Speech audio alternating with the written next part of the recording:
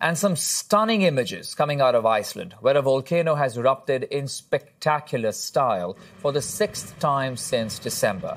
The volcano began erupting Thursday night, following a series of strong earthquakes. CTV Scott Hurst is standing by with more on that story. Scott, great to see you again. Let me just start by saying those visuals are simply mind-blowing. Akshay, it is incredible. It is striking. It is breathtaking seeing this volcano in southwestern Iceland back at it again, putting on this display, this striking display of Earth's power. Fountains of glowing molten rock could be seen shooting into the night sky. This latest eruption beginning with force, but the lava has continued into today. It started late Thursday night, but has since slowed. Much more intense to start than the last eruption back in May, but now slowing the rate of the lava that is spewing out of the earth.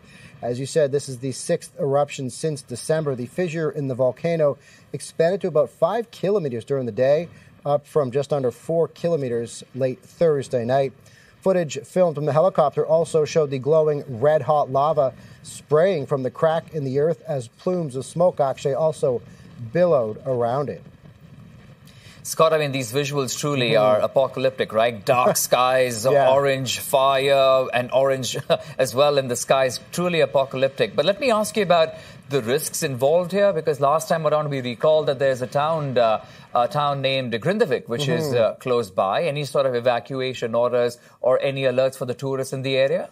Specifically for the town, it is still mostly evacuated since the eruptions that have been ongoing since December. As we said, this is the 6th now since December. A few people had been back. They were forced out of the town when this came up again. But that town is not specifically threatened from this latest eruption. And there have been barriers that put up just in case any lava does flow close to that town. But there's also a luxury spa near the area, very popular destination for international tourists. A lot of people may know the Blue Lagoon. It had to be evacuated, forcing about 1,300 people out of that spa, and it remains closed today. That is 1,300 people, including guests and staff.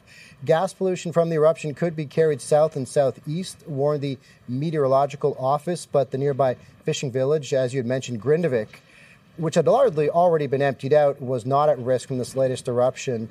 And air traffic in and out of the capital city of Reykjavik not affected by this latest eruption as well.